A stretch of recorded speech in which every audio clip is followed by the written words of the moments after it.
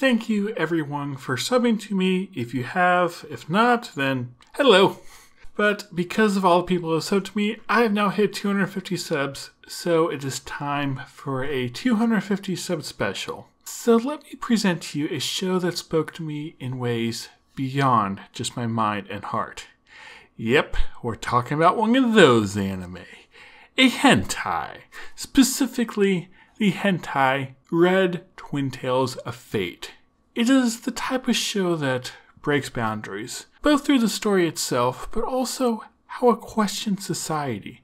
The first scene shows our main character, Ryuji, reminiscing on life, reading a book that his younger sister, known as Emoto, gave him before moving away. But we see that he only has half of the book, an interesting symbol for the way that we learn from those around us, but only in part, before they too go away. In his Emoto's case, before she went to the moon. I also found an interesting tidbit. If you look at the book the right way, during the right frame, it looks like a black Bible. And this makes me think it is an homage of where this story came from, where the ideas came from.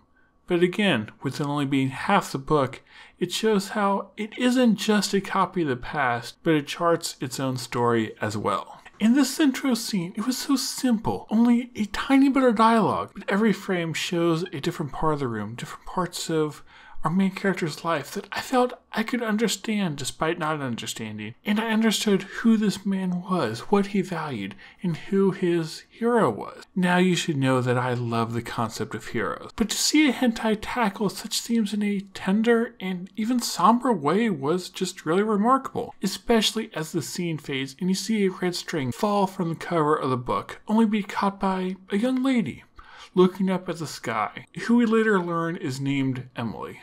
We don't know much about her, but her red twintails are striking, and as she catches it, in the background you see a picture of the Queen of England. But despite not knowing much about her, her red twintails are so striking. Or at least, they are to me. Does this surprise you? It shouldn't. So yes, this hentai tells the story of these two lovers and the unlikely circumstances that bring them together. Through this 49-minute and 6-second long hentai, we see the stages of life and love. We see characters declaring how they have not lost their minds, but it is the world that is insane. And well, there's a lot of truth to this. And we see these main characters journey from friends to lovers to strangers and back again, only to be reunited as lovers in the final act. They are truly weary travelers who have lost their way in their mind. And what I love about this structure is that it doesn't force the romance despite this, well, being a hentai. In fact, there's a scene just about halfway through it where it seemed like they're going to kiss, and probably a lot more. Like, he walked into the room, and there were chains everywhere, a pole floating nailed to the wall. But despite our preconceived notions, he only found a letter that she was flying back to her family in Argentina. But she left a strand behind.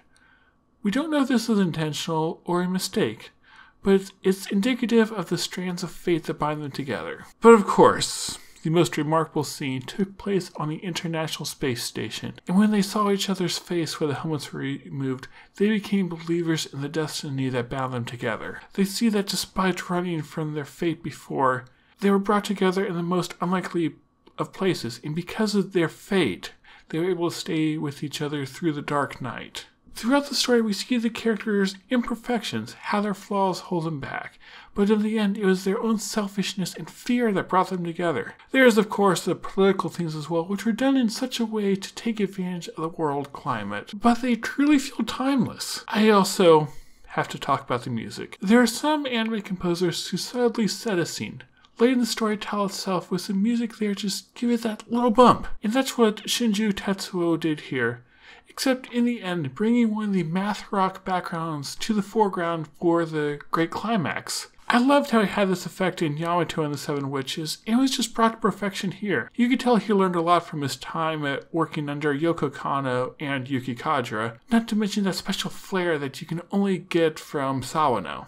But when I talk about the music, I have to talk about the director as well, who is Motoi Shiomi, who, while this is only his third work as director, just came through so brilliantly. He spent about 2 years working as an assistant director under Naoko Yamada, and also about a year working under Imaishi over at Traeger, so he really has a great background. If you like his style, then go check out his other works, Night on the Galactic Railroad and Kisnavir. I also have to give special praise to the screenwriter here, who has worked on such great stories as Legend of the Galactic Heroes, Sword Art Online, and Inferno Cop. And well, I just hope that this review makes you want to experience this hentai for yourself. One I give my full rating of 11 out of 10 to. No, wait. That's a lie.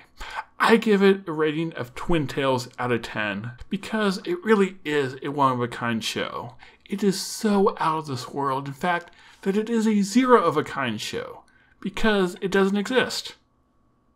What? You guys like my last hentai review where I didn't actually watch the show? So if I don't have to watch something, why bother reviewing something that exists? This is a lot more fun. How many times have you heard a review of a show that doesn't even exist? And I'm not just being some snob who's declaring something that doesn't exist yet as a terrible show, but I'm giving praise to a masterpiece that doesn't and probably will never exist. If it does, that would be pretty awesome. I don't know what I would do if that would happen. Anyway, thank you for watching. Hope you enjoyed this video, and I will see you all next time with a not hentai review. Probably.